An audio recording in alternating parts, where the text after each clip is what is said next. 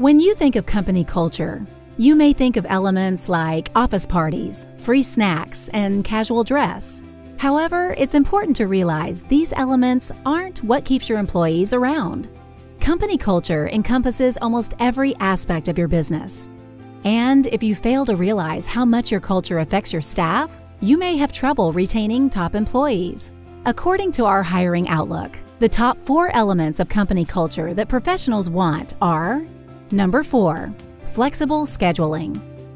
With today's technology, boundaries between work and life are hazy. When you take the focus from hours to results, you give your employees the bandwidth to get their work done on their terms. Number 3, strong team rapport. Relationships within a team and with supervisors are critical to retaining top employees. To improve the culture within a team, it starts with transparency and communication.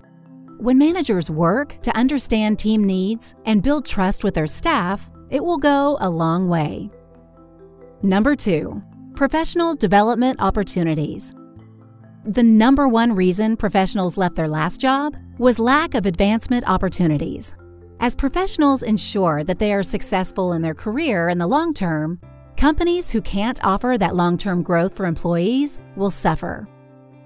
To improve your professional development offerings, professionals say they want the following opportunities: coaching and mentoring, hands-on training, management training, and encouragement to collaborate. Number 1, support from leadership and management. Over 90% of professionals say that the actions of executive leadership affect the overall company culture. Not only should executives within your company be exemplary employees, but it's their responsibility to show support for their staff. This starts on day 1, from effective onboarding through the end of each employee's tenure. Employers must ensure that their staff has the tools they need to succeed. For additional career tips and inspiration, visit execu-search.com/resources.